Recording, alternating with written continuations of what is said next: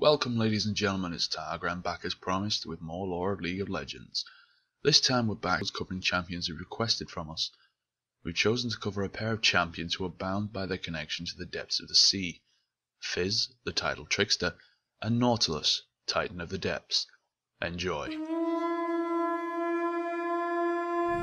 Centuries ago, when humans were still wild tribes battling one another for dominance, an ancient aquatic race had built a city hidden beneath a mountain in the sea. It was an impenetrable stronghold able to hold back any of the race's enemies. Its structure allowed the race to develop in peace, unbothered by the events of the outside world. They'd spent their days inside the city, too afraid to go outside. They had everything they needed, so why risk anything? But there was one person who thought different. Fizz, a young specimen who could not agree with the views of his relatives. Of course it was safe and easy life, but it was also boring. Why spend your days doing nothing if there is so much out there to explore and so much wildlife to see? Fizz could never stop his curiosity. He quickly developed a habit of sneaking out of the safety that the city provided to look for adventures. The life that he'd led was far from easy, but somehow Fizz felt that he was happier than others. He knew the thrill of the adventure, excitement of discovery. There was more than the cushioned life that he would otherwise have. He'd learned to use his instincts that others had seemed to forget about. He'd faced dangers on many occasions, and he would often risk his life, but quick reflexes and cleverness always allowed him to escape unharmed. Years of wandering outside the city had turned Fizz into a skilled warrior that could outsmart most of those that he'd met under the sea. He always fought with grace and agility that couldn't be matched by anyone. And as time passed, Fizz had been moving further from his homeland, sometimes disappearing for a few days, sometimes even for weeks. He would be gone without any word and return like nothing happened. When Fizz was out on one of his expeditions, however, something had happened. To this day, Fizz did not exactly know what, but when he returned to his home, it was empty. The city had been completely abandoned with no clue about the reasons of such events. There were no signs of fights, no damage, like everyone had just vanished.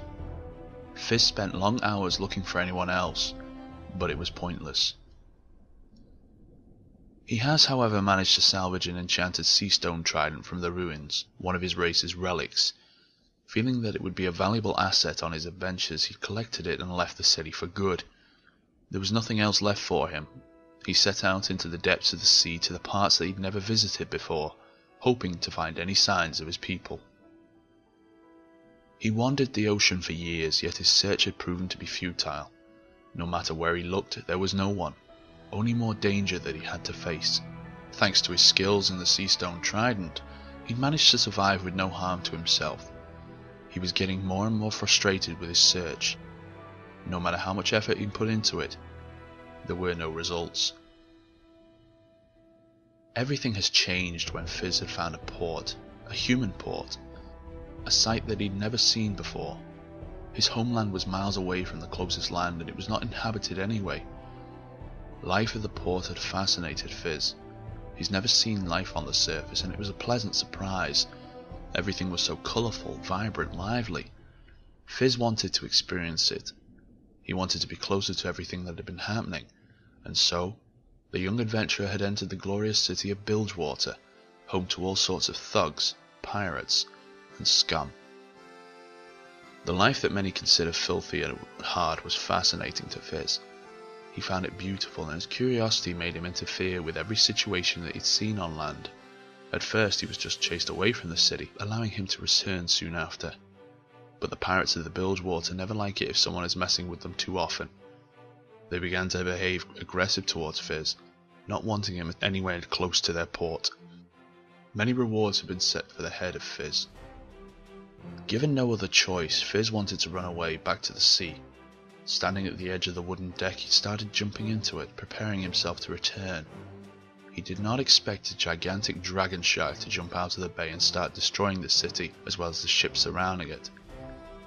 Everyone in the city started panicking, trying to run away. Not Fizz though. He'd faced those sharks too many times to be scared. He took a hold of his sea stone trident and jumped right onto the shark, deeply focused on its weak points. Time after time, Fizz had struck the beast of the depths. His attacks were felt, but the shark was unable to react in any way. Fizz was too small a target. The helpless beast had been cornered and slain, as Fizz stood triumphant over its body. In return, the pirates of Bilgewater had cancelled the rewards on Fizz. He'd earned their respect and gratitude. He was officially allowed to become a citizen of Bilgewater and stay there for how long he wanted. Fizz's fascination with the pirate port had never faded, and as the months passed, the creature had been living in Bilgewater, and when the League of Legends asked Bilgewater for another representative, Fizz seemed like a natural choice. He's accepted the offer and now protects his new home, not only from the creatures of the sea, but other humans as well. Nautilus was always a man of the sea. He had been wide known as an experienced sailor who has achieved things that most were afraid to. He sailed through waters unexplored by anyone else just to cover up an empty space on the map. One day he was contacted by the summoners of the League of Legends. They needed a crew to travel deep into unknown reaches of the Guardian Sea. They wanted only the best to join the crew, and Nautilus accepted their offer. He's never met this crew before, but he had to trust them. There was no other way they could work together. They seemed to share his mindset, and their cooperation was going rather well. After days of sailing, they left known safe waters and sailed onwards, ready to investigate anything new or uncommon like they were ordered to. Another few days have passed and nothing seemed to change. Nobody on the ship has even paid attention to the waters beneath getting progressively darker. When another sunrise had welcomed the sailors, the water under the ship was replaced by black, oozing liquid. Nobody could tell what that meant.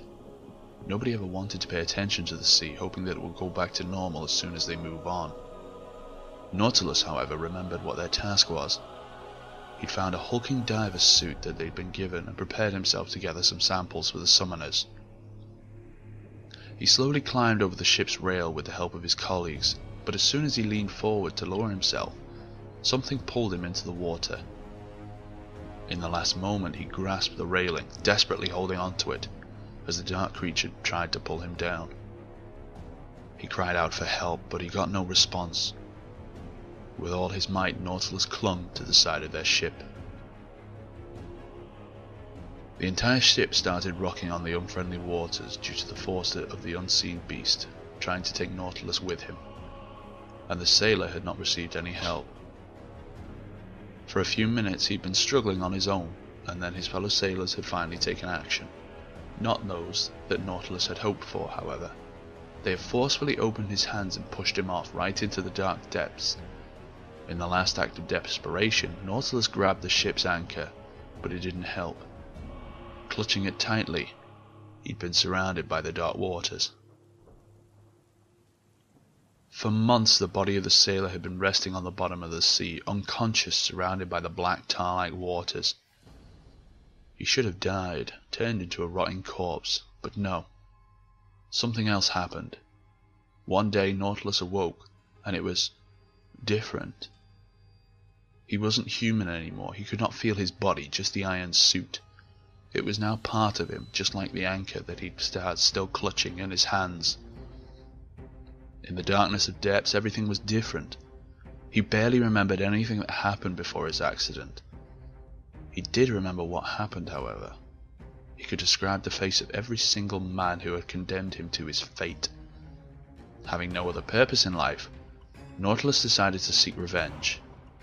Too heavy to swim, he slowly rose and started his long walk under the waves, hoping to find those men. He wandered across the ocean's bottom with no clear goal. It almost seemed like an eternal dream. He was walking, surrounded by all kinds of creatures, but none of them were brave enough to attack the mysterious Titan. He was human no more. He was a beast of the depths, and only bits of memories have still connected him to his past. When he finally found the shores of Valoran, he started looking for answers, but everyone who had heard the tales of Nautilus would just send him back to the League of Legends. But even when he reached the Institute of War, the summoners refused to give him answers. Not a single name, not a single clue where to look for them. It didn't matter. Nautilus decided to stay in the Institute of War and serve as one of the League's champions for the time being. Eventually, he would find some clues, and it would just take time. And time, he had more than enough of. And that's all we've prepared for you this time around. Let us know if you like this video by pressing that like button, leaving your feedback in the comment section below, and sharing this video around. It really helps us out a lot. And as always, I'll see you next time.